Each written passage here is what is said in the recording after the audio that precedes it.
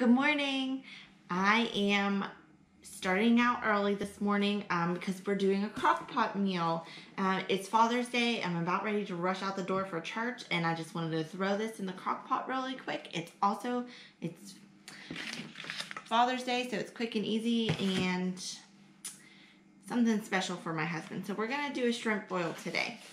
So I have quartered red potatoes, left the skins on, that's perfectly fine. And I'm gonna put that into my crock pot first. And I just wanna line the bottoms to make it even as possible. Okay, and then I'm gonna add my sausage, which I have kielbasa. You can do andouille sausage or whatever, it does not matter. Okay, and now I'm gonna add corn. I have corn on the cob that I've quartered, and I'm gonna go ahead and just throw that in there as well. It's gonna look a little full in here. That's perfectly okay.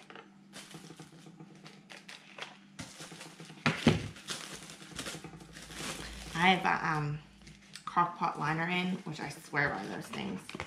They're so easy to clean up. Okay, so the next thing I'm going to do here is add some garlic. And I'm just gonna try to spread it out a little bit in here. Okay, I added a teaspoon, which is about 1 clove of garlic. All right, now I'm going to add 1/4 of a cup of Old Bay seasoning. And again, I'm just gonna sprinkle that around.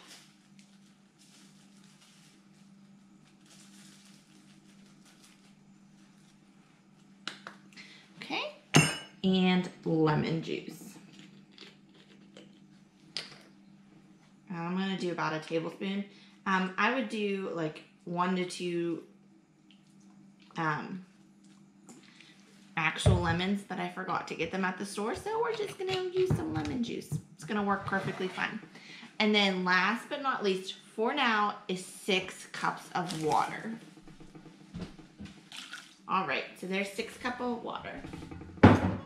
Right, and so we're just gonna put that on high for 4 to 5 hours, and then I'll show you, come back when it's time to add our raw shrimp to it. All right, see you then. Okay, welcome back. We have about 1 hour and 10 minutes left in our crock pot here. It's boiling nicely. It looks so good. So what I'm gonna do here is I have 2 pounds of raw shrimp that I'm going to add in. And since this takes 4 to 5 hours on high, it's been in here for 4 hours, and it's basically, if I wanted to stop it now, it'd be good still, but I do need to get my raw shrimp added in, and I do mean raw. And it's thawed out, so. Now, if you start to run out of room when putting in the shrimp, because it's pretty full crock pot here, you can always take out, especially since now like everything's pretty much cooked all the way through. You can take out some of the pieces of corn and just put it on the side and add it all back together once everything's done and cooked. So I'm just adding this back in here. And I'm gonna let this cook for another hour or so until the shrimp, it might not even take an hour. So I'm gonna keep checking on it maybe every 20 minutes to a half an hour to see how the shrimp are doing. Because once they're cooked all the way through, this is basically done. And then once it's done, usually we wanna put it on like a pan with newspaper lined. I don't have newspaper, so I'm gonna put down just paper towels.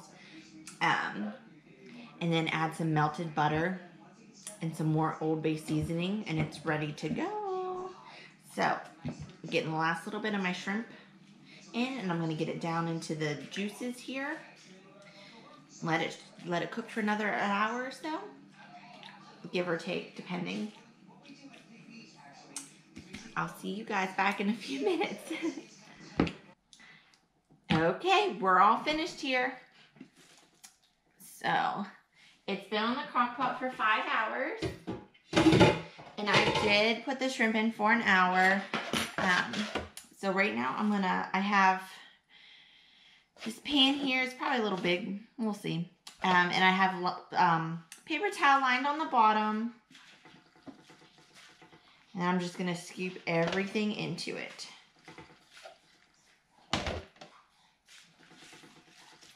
I know they call for like newspaper or something like that to be put on the bottom, but I don't have any newspaper around, so I am just putting paper towel down to soak up some of that extra juice. And now this, just throwing it in. It's supposed to be mixed up some, so we're just throwing it in everywhere. Now you can throw in, boil some crab legs, throw those in here, make this as a side, make this as the main dish. So many options. This is going to be a side dish. My initial plan was to do this with some steaks grilled up for my husband. However, he wants to go to his friend's house for a cookout today, so that's what we're going to do. And I just threw this together because I had to anyways for the side dish. Just making sure I get everything out of here. I don't want anything left behind.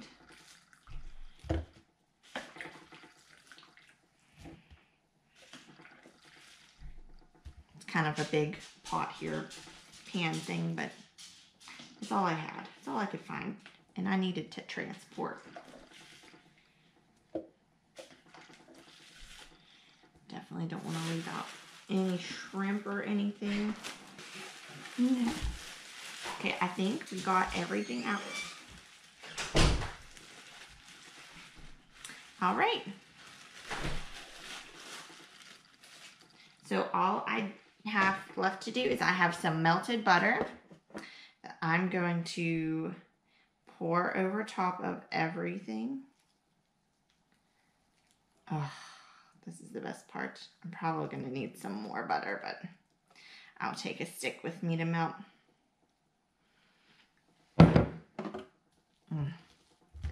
Mix it up a little bit. Oh, just the smell of melted butter is just, oh, so good. All right. Old Bay. Throw some Old Bay on top, and we're all done.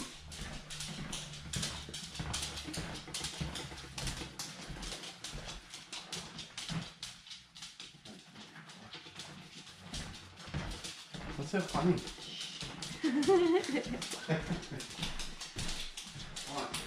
That looks good enough.